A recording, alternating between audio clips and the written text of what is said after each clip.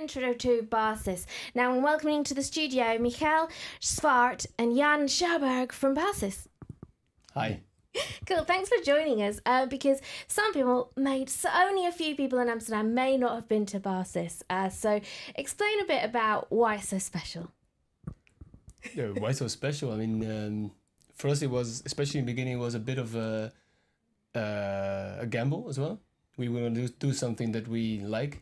We worked in different bars and restaurants all over town for years, and at some point we thought we can do this too. So we just started on the Vijzelstraat, and people seemed to like it. Totally. Yeah, exactly. It just kind of like rocketed off. But you've got a nice ethos. You can bring your own food and things like that. Was that a really kind of strong kind of thing that you definitely wanted? You mean in the beginning or now again? Well, it was partly practical there because we didn't have the kitchen, the facilities, and we did want to have some kind of facilities for food. So we decided to do the bring your own, and that was a hit. People really enjoyed it, and it's partly the food, but also the vibe that comes with it. People feel at home. Yeah. And more than in a restaurant or Eat Cafe,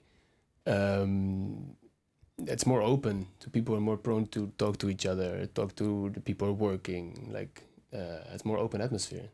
I think that works. Interesting. Yeah, so you didn't know it would have that effect. No. Because it was all about like sharing. I remember a friend of ours did a big soup or something and be serving that out, and it's just then you share with people who are there that you may not know. Exactly. I mean, you make it for yourself or your friends, and you make a bit more than someone is sitting next to you who is hungry. Why not? And was it true then, if you brought your own food, that you'd give plates and knives and forks and let people use the microwave and stuff? Yeah, exactly that. We don't have the facilities to make the food, but we did have the facilities to use, exactly like you say, microwave, cutlery, dishwasher we have. So nothing to worry about. Yeah. And so you were set up for a whole year and a half at the Vijzelstraat, and then you've had to move to Tolhuisstraat. Tolstraat. Tolstraat 182. Yeah, that's it. A very different area because Vijzelstraat is on that main road going through town. Yep. Hotels and other things going on, lots of nightlife.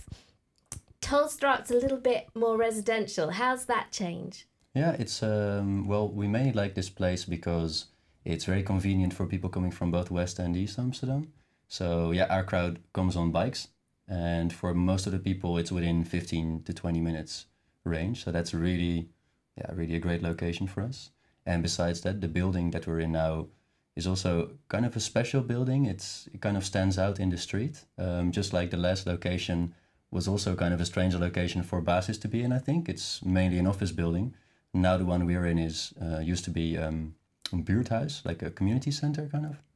So another kind of special place that would fit our special character, let's put it this way.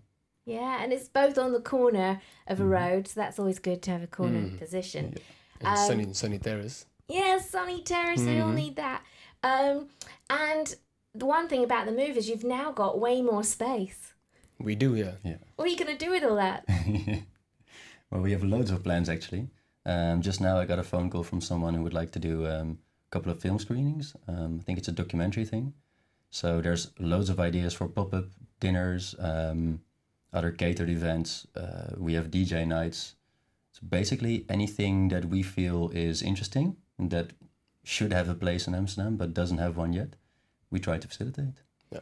And you didn't do film screenings at the last place, I guess? No, didn't have the space for it. Yeah. Now we have this extra room we can use for programming, and we can put a beamer there and you can put people in there. So it's more in the sense of why not, If there's people with a good idea and we can figure it out with the people from the building we're in that we can do it, then we can do it. Yeah. And do you have a kitchen now, or you still got your bring your own food kind of policy? Yeah, still to bring your own food. So we did upgrade a bit. We've got 6 oven microwaves now. And, 6 microwaves? Yeah. So also loads of plates, loads of crockery. We do have everything you need, but not a real kitchen facility, no. No. So we are going to work with a caterer who's a friend of ours also to sell his products. So we won't prepare them ourselves, but we'll buy them ready-made from him and then sell those on to our guests. So we will keep the bring your own food concept though, but we're going to kind of supplement it by also offering some things ourselves. Okay, good one. Good food, a bit more healthy than microwave and pizza. Exactly. Yeah. So just for the people as well who don't feel like going to the supermarket to get some, just sit down. We have food as well. And if you do want to bring your own, then you can bring your own. Nice one. Yeah, right? Yeah. And you had this kind of wooden tree construction at the old place. Have you still got that? Yes. Oh, brilliant. That's We good. have 4 now. 4? Yes. Who makes those? Friends, Oh, we okay, do. yeah. We had the first one was made out of all the scrap wood from the bar and from the building, from the construction we were doing there. The idea was we need a centerpiece for the bar, something to look at when you come in. And after a while, we noticed that people actually started calling Basis the tree bar. So when we moved, we couldn't take it because there were 1,000 screws in there. But when we moved, we thought, we have to do something with it, you know? Yeah. So that's what people, when they know the place, they come in, feel it's not the same, and it's a new place, new... the construction-wise, a bit different, but we still have the trees, we still have this and that, same vibe.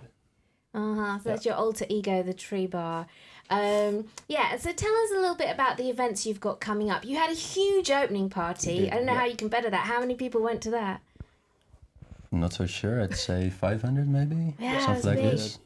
Yeah. And but what have you got coming up? You've got some things up this weekend, and then you've got a record label launch party thing as well. Exactly, yeah. This Friday we have Carry On. It's a bunch of guys. I think they're all from the UK actually, but they're based here. And basically they're all about, good loving fun. They do deep house and they're pretty eclectic. It goes all over. So that's just mainly fun and games. But the 20th we have a label night of Groove College. That's a label run by a couple of Finnish boys, but they're based in Amsterdam.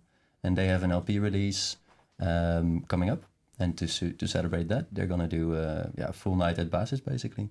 So there will also be a chance to see live how people make music that we all know is made with a computer, but we're not so sure how it's actually done. Okay. So you can see the process of making digital beats, basically. Oh, no. Everyone listens. Showcase. Everyone listens to this kind of house and trap and bass music, but we don't really know how it's made. So this will be a chance to, Oh, the mystery unveiled. And what's the name of the record label again? Groove College. Groove College. And that's the 20th of June? Yeah. Okay. So, of course, with all these events, if people want to check out when and what's going on, your website, let me think, it's basisamsterdam.nl. I think we're going to put it up on screen. basisamsterdam.nl. And just one last thing, we should talk about the video that we showed before you came on, Piss and Laugh TV. Is he your resident DJ as well? He's a resident VJ, but also our designer. So he does all the graphic design for our website and our communication, basically. Yeah.